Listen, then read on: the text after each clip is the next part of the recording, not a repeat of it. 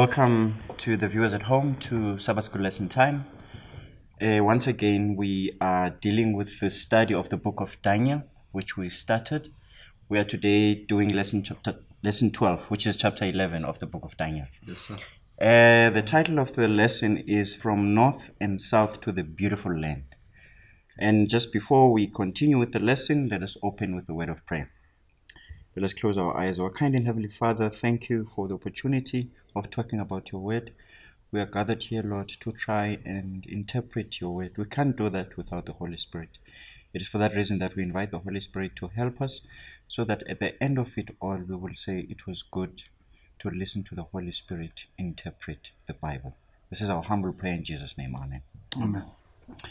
Amen. Once more, to interpret to introduce the panelists that are in front of us. On our right hand side is Karabo Mutle, Skumbuzo Bonkolo on my left. My name is Luando Malotana, your host. We will be doing lesson 12, as we have said. The memory text reads as follows, and I'm going to ask you, Karabo, to help us with the memory text. Right. The memory text is found in the book of Daniel, chapter 11, verse 35. It reads as follows in the ERV, Easy to Read Version translation. It says, "Some of the wise people will stumble and make mistakes, but the persecution must come so that they can be made stronger and purer until the end, which will come at the appointed time God has already set up." Now, this memory verse is very important, particularly for chapter 11. In order for us just to talk about gold, if we find gold, in order for us to purify the gold that we find, we need to burn it. And we need to burn it with intense heat until it loses its molecular structure and burns down to liquid. Yeah. Now, the text says persecution must come. But when it begins, it says they'll make mistakes. In the King James Version, it says those of understanding shall fall. Yeah. But persecution must come. That means this persecution comes as an agent of purification. And it's exactly like that with gold.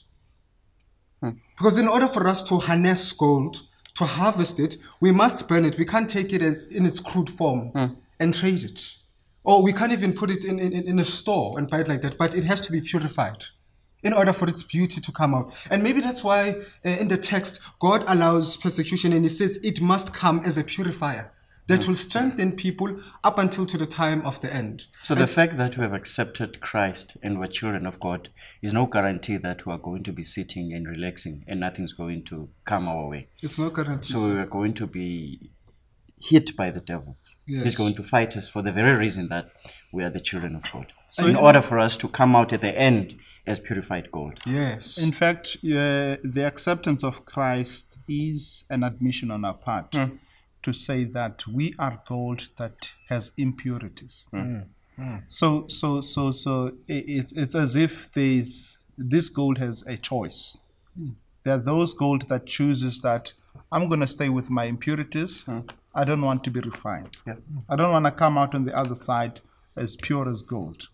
But we who have chosen Christ, we admit that we are sinful and we need a Savior. Yes. And the Bible says that only through Him can we be saved. So only through Him can that value be exposed. Exactly. But in the process of doing that, I think that's what the memory text says, that we will be refined. Yeah. We will be purified. And that is what Karab is saying, that in going through that purification, it's not going to be easy. Yeah. You are going to be taken from what you are. You are going to be you're going to be bent up such that you lose your original shape. Yeah. Yes. You become something totally different. Yeah. Beautiful. And in the process of becoming something totally different, the impurities are able now to move off. Yes. And now, God Himself Yeah. fashions what He wants to do with you. Certainly. So you have two things that happens here in the process, is that your character gets molded,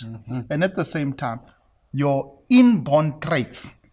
That's in fact the interesting thing about it. Your inborn traits. Yeah. Because if you go to any gold mine, and you go and pick up any rock, by the way, I'm not a geologist. If you go and pick up any rock, inside it, without its choice, that rock has impurities. Yeah.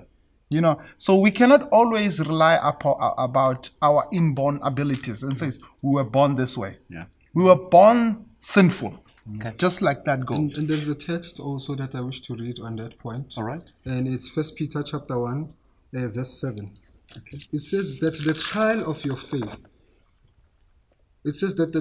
your faith, being much more precious than of gold, that perisheth, though it be tried with fire, might be found unto praise and honor and glory at the appearing of Jesus Christ. Hallelujah. Yeah. I think I love your last point, that eventually the beauty of it all is the final product. That despite what happens to us in the process of being purified, but the final product has to be gold, which wouldn't be there if we were not purified. Good. All right. That then introduces or ushers in the actual lesson that we're going to be talking about. But I think I should say, as the lesson study says in the introduction, that the chapter that we're going to be discussing today, chapter 11 of the book of Daniel, runs parallel to a lot of preceding chapters or visions that were given to Daniel.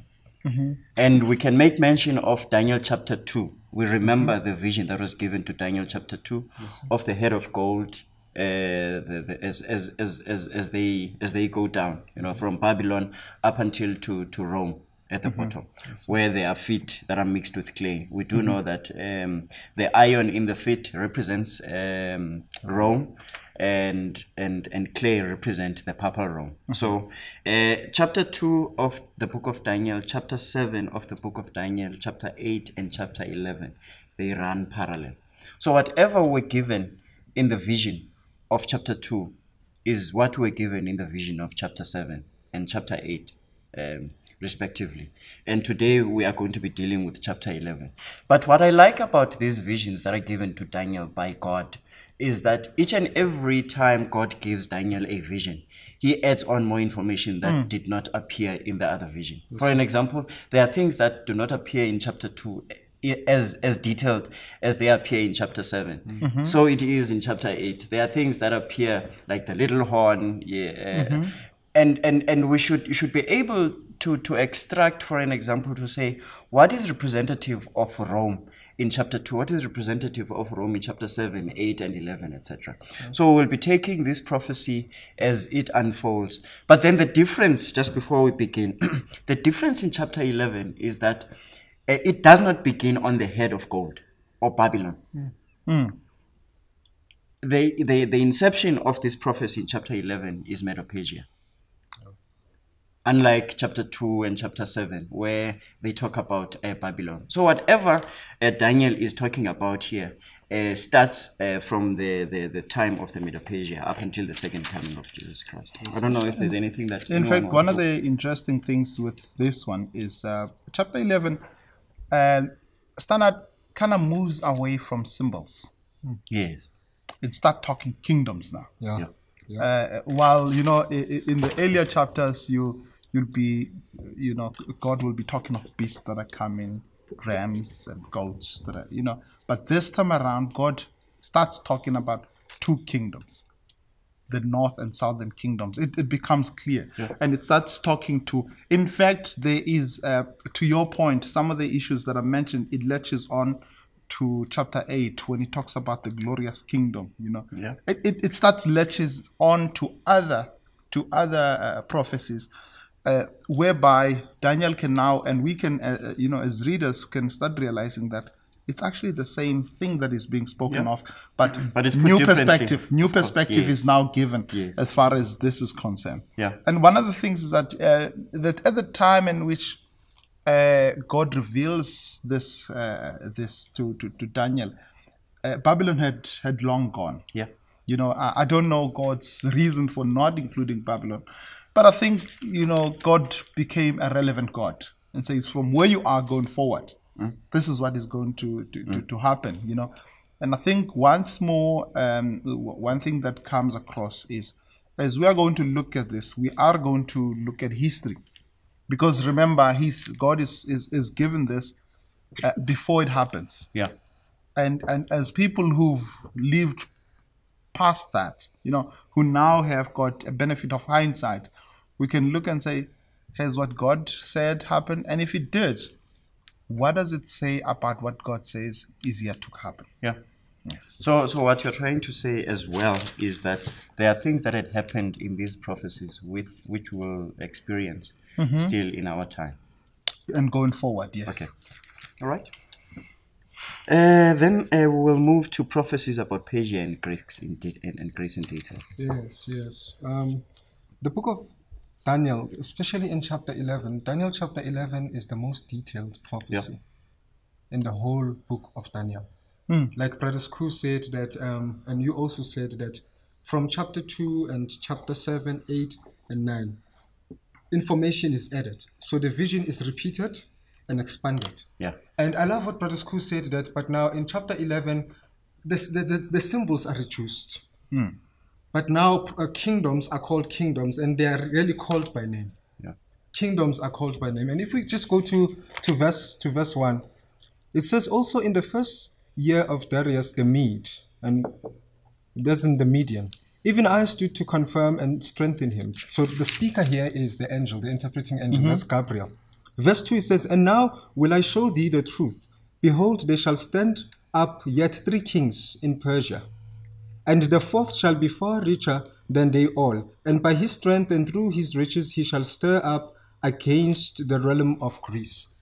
Hence, that's what I'm saying. The first king of the Grecian Empire was Cyrus. Yeah. And the Bible says, after Cyrus, the first king shall arise 3 more kings. That was Cambyses. That was the second after Cambyses was the false Medes. The false Medes, I think he ruled only for 522. Then after the false Medes, it was Darius I, the Persian. Darius I was from 522 to 486. They ruled.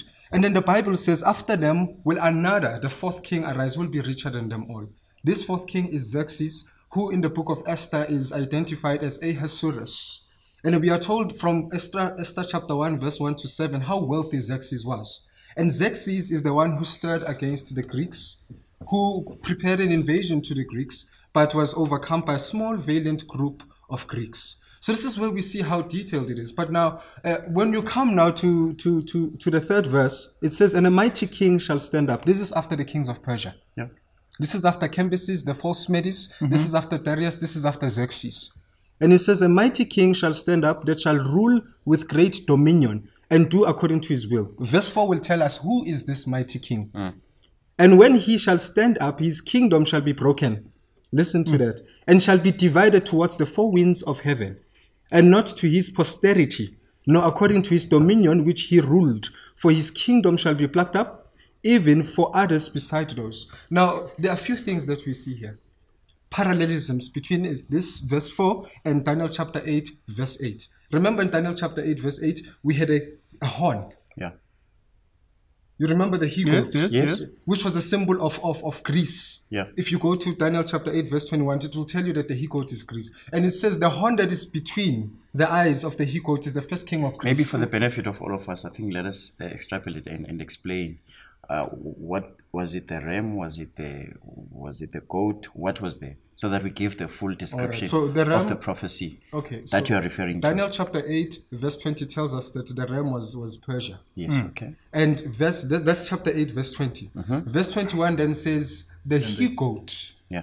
was Greece. Yeah. And it says the horn that was between the eyes of the he-goat on the head was the first king of Greece. Yes. Now when you come to, when you repeat now and you rewind to verse 8 of chapter 8, it says the horn grew strong, and then it broke and split into four winds yeah. of the earth. Yeah. And when you continue again with the chapter, we are told that the 4 divisions was the 4 generals of the Grecian Empire. Yeah. You see, and I love this because historical books tell us that when Cyrus's kingdom was divided among the 4, yeah. it was because of he had no posterity. Yeah. That is why his kingdom was divided among his generals.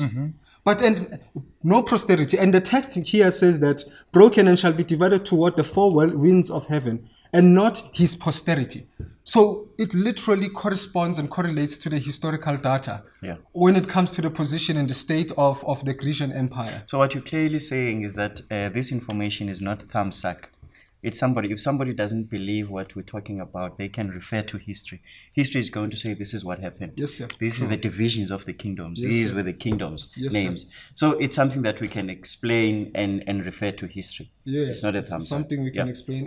And when it says the four winds, it simply means the four regions, the quadrants, Yeah. where the generals spread to when the kingdom of Greece was divided. Yeah. The first general, we know that it's Seleucus. I'm just calling myself for wrestling on that one. And then the quadrant that he ruled under, or ruled, was Syria and Mesopotamia. Okay. Then we've got Ptolemy, who held Egypt. We've got Lysimachus. Lysimachus had Thrace and portions of Asia Minor. And then the last one was Cassander, who had Macedonia and Greece. And these were the divisions of the Grecian Empire at the time when it was broken.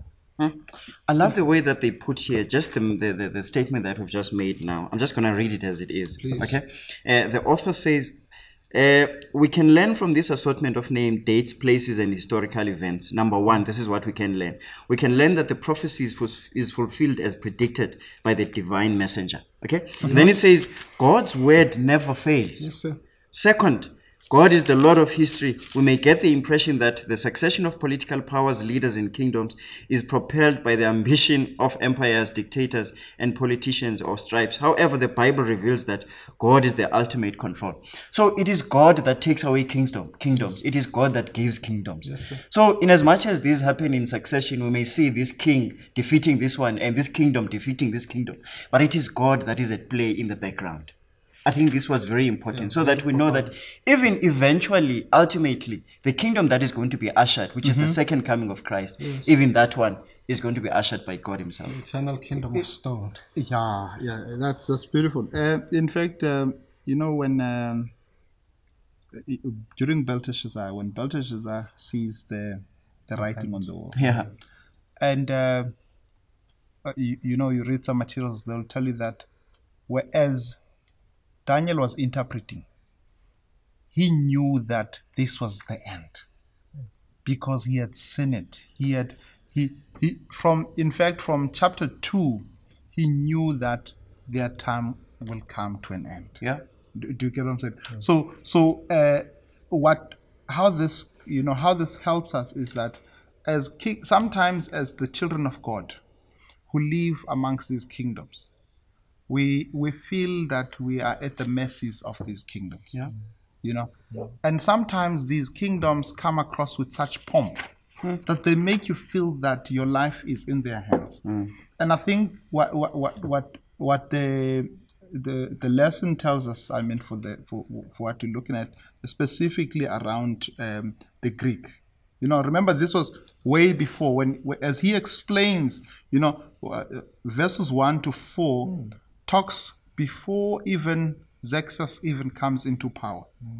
And then even after that, God goes even beyond that to Greeks, So I think as Christians, we must always be comfortable with the fact that sometimes we don't like the kingdoms. Yeah.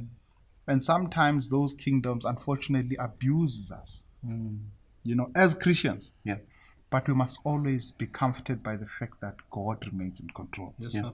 And I think, God has got an end game. Yeah. It is true. And Yeah. that must So in just other words, we cover- can't look at these kingdoms outside of the greater scheme of things. No, we can't. Yeah, Yes, sir. because we know better. We know No, we exactly what is at play and what is going to culminate at the end of it all. Yes, and the author says that God is the controlling power behind. Yeah. He moves the wheel of history for his own will, which is to overcome the powers of evil at the end of days. Yeah. Yes, sir. All right. Okay. So I think what's interesting now is when we start looking at The prophecies of Syria and Egypt. now Talk the about two. Alexander the Great now. In fact, after the four generals has split it up, Okay. then you start having two generals Okay. who establishes dynasties. And I think that is what the north and the south kingdoms even starts becoming pronounced. Because it says Ptolemy, who was the Egyptian the general who was the general who was looking after Egypt. Yes, sir. And he's now being referred to as the Southern Kingdom. And then you start having the Northern Kingdom, who's now your Seleucus. Yes. It's dynasty. Now, what's interesting is that Belteshazzar. Let me just take you back. Belteshazzar, as he orders that please give me those utensils we got from Babylon. Okay, and he starts praising the gods of silver, the gods of gold, and all of that. And one of the things that was synonymous of Babylon was idol worship. Yeah. Okay. Now, what you then with Seleucus being in control of Syria and Babylon. Yes. Now, the Northern Kingdom was actually a pagan kingdom. It is true. And all of that, it's been drawing from the fact that it came from Babylon, and Seleucus inherited those pagan beliefs. In fact, as you read from, which is the period that is being accounted for the two generals from 5 to verses 15, of chapter 11, it tells you of back and forth fights between those two generals. Between Syria and Egypt. Yeah. Yes. Between the North and Southern Kingdom. And you're starting to find that both the two, as they establish these dynasties, they start, swallowing up anyone who's smaller in between. Yeah. So they end up being the two dominating figures Yeah. in the world history. Yes, sir. Okay. Yes, sir. With the Northern Kingdom predominantly considered a pagan one, and the Southern Kingdom being an atheist one. Yeah. But if you then look at this thing in 1798, during the French Revolution, that's exactly what happened. Yeah. It's when the atheists revolted against the pagans. Which is the North and the South. Do you get what I'm saying? Yeah. So you and there's a reason why God even gave us all these things. To say, even though you don't form part of the pagan kingdom or the atheist kingdom, but these things affect you. Yeah. So God gives us a revelation of things that affect us. Yeah. Okay. So in fact, one of as they started trying to find peace between the two of them, one of the things they did is they even intermarriages. Yeah. They even did intermarriages. Yeah. And as I gave you the verse, on trying to, Yeah. and, that is found in Psalms 127. The brother tells me, now are you going to Marrying people. Be marrying people now by Psalm chapter 127. Yeah. So, because what it says is that unless the Lord built the house, They labor in vain. they labor in vain. Yeah. So, unless this piece of theirs was built by the Lord, Yeah, it they was labor all in vain. useless. Yeah. And that is what, in fact, we find is that despite all their efforts between the Northern and Southern Kingdom to try and have a lasting peace, they remain divided. Yeah. They really remain divided. They couldn't to unite. a point they couldn't unite, to a point whereby the Northern Kingdom in verses 15 managed to garnish enough forces to fully overthrow the Southern Kingdom. And this ushers in then the Roman kingdom.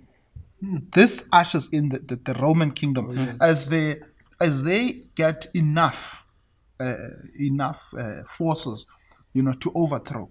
But there's something, that you start picking up, from 16 onwards. I think my brother here will be talking about that. Yeah. So, yes. What I think is important as well, which we should not lose sight of, because probably somebody might be asking the question, why are we told about what happened in history? Is it important? Does it affect us? I love the point that you made earlier on, that how does this relate to us in this day and age, in 2020, in 2021, in 2025 to come? How does it affect us? The writer puts it much clearer than I am. Yes. He says, I in fact wanted to go there. The reason is simple. I think Exactly. I did mention it Yes. because it affects us. Yes, The wars affects God's people. certainly. That's the So, point that you made, in despite- fact, yeah, initially, yeah. which I wanted Despite us to the highlight fact and that- emphasize on. Despite the fact that these things are happening between atheists and pagans, they affect us. Yep. Because what you're now finding on, as you start looking at Rome and now as Rome becoming entrenched, some of the things like the imposing of taxes, Yeah, Christians were not, we're not left out of it. of course. Do you get what I'm saying? And as we start reading, in fact, in the Gospels about how people were looked down because they're tax collectors, Yeah, these are things that were imposed by these kingdoms. yeah. That were not really, Christian of in their nature. Yeah. Okay. All right, now coming to Rome and the Prince of the Covenant. Coming to Rome and the Prince of the Covenant. I love verse 16. It says, "But he that cometh against him shall do according to his own will, and none shall stand before him. And he shall stand in the glorious land, which by his hand shall be consumed." Now here we find a transition of powers, where we are transitioning from the Hellenistic kings To Rome. to Rome. Yeah. And the glorious land is Israel, ancient Israel, where the ancient Israelites lived. Now, why does Daniel call it the glorious land? Because they were in exile, and their motherland, where the temple was glorious to them. Yeah. So when he talks about where they come from, which was in Palestine, in Jerusalem, in Israel, he would refer to that about the glorious land. The transition of power, we know in history that Rome was the one that dominated in the glorious land. Yeah. I think also as we go on also with the verses, before we even go there, in chapter 8 of Daniel, in chapter 8 of Daniel, we told about the horizontal expansion Yeah. of Which the is Roman little horn. Empire. Which is The geographic. little horn. Yes, of Yeah. the little horn in the face of pagan Rome, which then spreads to what? To the pleasant land, which is also the glorious So land. this is geographical expansion Geographical of the little horn. Yes, expansion of okay. the little horn. This Yeah. is the I'm making pagan that point empire. so that we know the difference when we're talking about the horizontal expansion of that one. Yes, Okay. yes. The horizontal expansion of the of the little horn is the military expansion of it in its imperial phase. Yes. But the minute it changes to the vertical, it then became a papacy, papacy. which was the Roman kingdom together with an religious agenda to supplant the powers of heaven. But right now we're in the horizontal expansion. Yeah. So in Daniel chapter 11, verse 16, we are then told about a new power, Yeah. which is the power of pagan Rome. And we are told about it in relation with the glorious land. So we automatically know that that's a military expansion. That's when Jerusalem came under the dominion of the Roman Empire. And what I love is there's somewhere in the text, I think it's about verse 21. No, verse 20. It says, "Then shall," talking about this king, this Roman king, "then shall stand up in his estate a raiser of taxes in the glory of the kingdom, but within few days he shall be destroyed, neither in anger nor in battle." The raiser of taxes is Augustus, Caesar Augustus. I think if you go to the book of Luke, it was just at the time when Jesus was to be born, where there was a census, and the parents of Jesus had to go to their mother town for a census there. At that time, the Bible says the king of Rome who was in control was Caesar Augustus. And so this is see that the raiser of tax was Caesar. It was during the time of the Roman Empire. And it's also the second, it was also the second emperor of Rome, the second Caesar, who was Tiberius Caesar when Jesus got persecuted.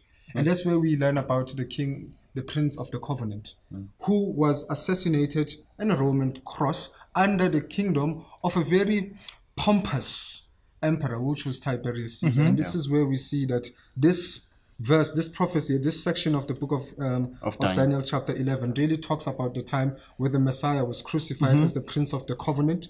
It also talks about the time where Palestine, which is Jerusalem, got under the dominion of Rome. This part in history talks about that period. And the thing is, I'm listening to you, among other things that you are stating, I think you are emphasizing the point that you made earlier on when we began, that the prophecy that we're talking about today, which happens in the times of the 2,300 days, is exactly the same as the prophecy that had happened in chapter 2, chapter 7, chapter 8. Yes, I'll keep repeating the point so that we don't lose focus of that. Because eventually we said that, as the verse suggested, that eventually we want to get the final gold. Yes, that these things are leading to us being purified gold and what is going to happen. For instance, you are talking about the little horn, talking about the conquering, the horizontal conquering of the, I love your distinction of the papal Rome and the political Rome, which we saw as well in chapter 2, for an example. That is shown by the iron mixed with clay. We know that clay symbolizes the papal Rome and iron symbolizes the political Rome. So I always want to compare and parallel all these kingdoms as we move along from the chapter 2 of Daniel to chapter 11 of Daniel. Yes, sir. All right. I think we should move now to the next power. Yeah. Now that is in operation. Now we are seeing the as the kingdom now, after it has done, it has moved towards the Holy Land. Okay. Horizontally. Horizontally. Yeah. Now from 29 we are starting to see it making a different turn. You know, now we're seeing the northern kingdom making a different turn. Okay. And now I think why the northern kingdom, you know, I want us to continuously keep this in mind. Because the northern kingdom does come from Babylon. It keeps the traits of Babylon. Okay. And those are idol worship. It's pagan. So as the pagan Rome transitioned to a papal Rome, it doesn't do so without keeping some of these pagan beliefs with it. Yeah, they move along with them. It moves along. Hence, it starts challenging not only now the horizontal expansion, when it was dealing with the southern kingdom, when they were just fighting for territory. Now it actually starts challenging the heavenly agenda. Yeah. You know, that's really vertically now. Yeah, it's now starts going vertical. It really starts going vertically. Those are some of the things that it does. And I think as you have mentioned before, you know, in chapter 8 there's a lot of similarities to the 4 chapters. 4, 7, 8, and 11. Yeah. But most of it you start seeing them between 7 and 8, because 7 and 8 now starts introducing the spiritual aspects, with 8 becoming more pronounced, you know. Yeah. And that is what verses 29 to 40 does. Okay, we'll talk to some of them. And then it says it will rage, it will on 11 verses 30. 11 verses 30, I'll read it on mine. For the ships of Shittim shall come against him, therefore he shall be grieved and shall return and have indignation against the holy covenant. So you're starting to see this kingdom now challenging the holy covenant. So that's the part when it's now starts changing the gear to becoming a. And I think as we go through it, you start seeing the same pattern that had happened in chapter 8. You know, it challenges the holy covenant. So shall he do. He shall even return and have intelligence. Okay, meaning with them that forsake the holy covenant. So what it basically means is that anyone who was breaking God's law, it will go and have alliance with them. So that is now you are finding the northern kingdom now not only becoming a kingdom anymore, now becoming a spiritual figure. And now in fact it harbors anyone who's fighting against the kingdom of God. And not only that, I think in chapter 8 verses 11 it talks about that it will do away with daily sacrifices. You know, the little horn will do away with the daily sacrifices. And we're finding the very same thing on 31, where it says that it will pollute the sanctuary and shall take away the daily sacrifices. And in doing so, what the papacy then did is that it takes away the daily sacrifices by pointing people. I think we mentioned this as we were doing chapter 8. It says the papacy then put itself in the place of Christ, where people, as part of daily sacrifices, they will come and say, "Forgive me, Lord, I've sinned." Okay, and they will pray to Christ himself. Yeah. And then by organizing confession booths, by saying that you can now pray through your priests, it actually took away the sacrifices that were meant to go to Christ. Yeah. And that is what it now did. So could I just interject there? I think a thought is coming, which is always mentioned by people when we talk about this part of the prophecy and others that refer to Rome. That it seems as if we are taking the Roman Catholic Church, as it were, as an institution. But here we're talking about the system. We have to always emphasize this, that what we are referring to is the Roman Catholic system. It's not the Roman Catholic Church, as it were, together with the contents that we're talking about. These, what we are mentioning, are the elements of the actual system. It's true. It's really true that the conversations are not personal. Yeah. The conversations are not looking at the current pope and saying you are bad. Yes. It actually says that unfortunately you find yourself in a system that promotes breaking down the daily sacrifices. Yeah. A system that actually takes away the sanctuary of God. A system, by taking away the sanctuary of God, a system that says, we actually don't have a Holy of Holies. Yeah. Yeah. Yeah. We don't have the 10 Commandments. Yeah. A system that does that. Yeah. A system that says... A system that claims to forgive sins. Did you get what I'm saying? Yeah. People confess to this particular system. Did you get what I'm saying? Not to God. And you now tend to do away with the work that Christ does for us. The forgiveness of sin that Christ does for us. You do away with the expectation that Christ has on us that we should live a righteous life. You do away with those. And unfortunately, when those beliefs contradicts what the Bible says, those we have to raise it up. That's the nature of it. We just have to raise it up. And by the way, these are things that are in the Bible, whether we raise it or not. Yeah. So people can read it for themselves. Yeah. And I think one of the things you've said is that, these things are, you can track it for yourself. It's not thumbsacks. Yeah. These are things that you can ask yourself to say, when it talks about these kingdoms being broken into two, when it talks about the northern kingdom now starting to do away with the sanctuary services, did that happen? When it talks about he spoke of the four generals, did this thing happen? Yeah. So that's that. It's not really. And Christ says that when you see the abomination of desolation, Christ says he speaks about it. He said, when you see the abomination of desolation that was spoken of by Daniel, know the time is near. And this is the time. This is the time. Because it also talks about the fact that it will put the abomination of desolation. That's one of the things that the northern kingdom did, and that abomination of desolation was purely the replacement of the holy, the high priest. Okay. That was basically that.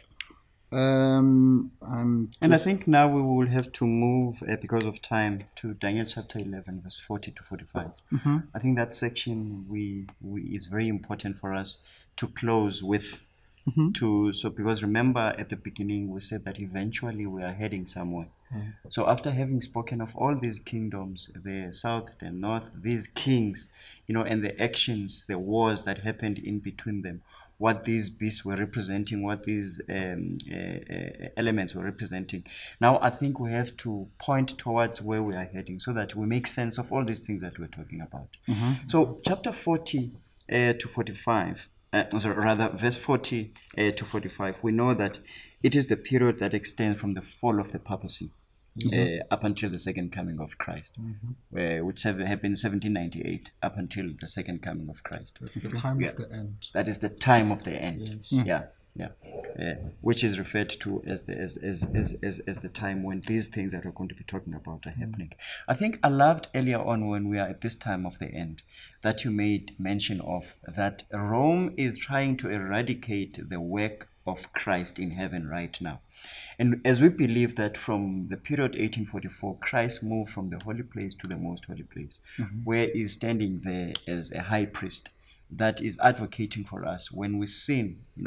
He is representing us in heaven right now. That is why we believe, according to the Bible, that the investigative judgment has started in heaven right now, or the pre-advent judgment. We know that there will be judgment, final judgment at the end. Yes. But in order for that final judgment to have substance, it must base its decision on the judgment that is happening right now. So where we are heading right now is the second coming of Christ. But it's important for us to know that what is happening in heaven right now, which this system is trying to fight, so that we shift our focus from the system and look at these things that they say they are claiming to be doing when they can't even do it, because they need Christ themselves, True. Yeah, these systems. So what's happening in heaven right now is that Christ is standing as our mediator. John chapter 14 verse 1 to 3. He says, let not your heart be troubled. And then he says, I go to prepare a place for you. In fact, in the original language, that verse is saying, I go there to prepare you for the place. Wow. In fact, Christ right now is preparing us for the place, because the place is ready. So he's preparing us for the place in that when we confess our sins, Christ is recording those things and looking if we are in the book of life, recording the book of records, recording the book of remembrance. So that is the process that is going to be that is happening before the ushering in of the second coming of Christ. I'm saying that because after this comes chapter 12, which we will not be talking about today, but chapter 12 verse 1, which says, and at that time Michael shall stand, which talks about Christ standing up and taking his robe of advocating for us now to put on the robe of judgment, which is the close of probation. So before even the second coming of Christ, where the graves are going to be opened, where the people are going to be judged according to their works, Christ is going to stand. Michael is going to stand, which is representative of Christ. Michael is going to stand to seal his children, whether for good or for bad. Yes, so when that time comes of Michael standing, there is no more time for Christ to intercede for us. There is no time for me to say, for the sins that I have committed, I am confessing them, I am turning away from them, because mercy would have been closed when Michael stands. And then that then would usher in the persecution and the second coming of Christ. Any comment on that? In the 2 minutes that are left? In the 2 minutes. One thing that you get from the lesson itself, and in fact throughout the book of Daniel, is that you have pagan kingdoms, that over many years, more than 1,000+ years, have actually ravaged God's people. And they have done that with impunity. There are times when God intervened, as in the case of Nebuchadnezzar, and forced their hand to admit to the fact that the God of heaven is in control. But most of the time you find them, having the view that we're in control. Yeah. Your God is useless. And I think when you close this with Daniel chapter 12 verse 1, I think in the midst of all of this, we must always be assured that at the end of it, Michael will stand up.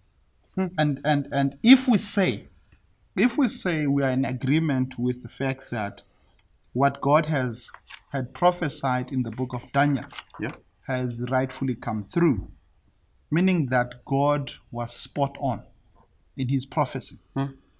When God then says in chapter 12, in the end, then Michael will stand, we have got no reason to doubt God as far as that is concerned. And as a result, we should, at times it might seem very difficult.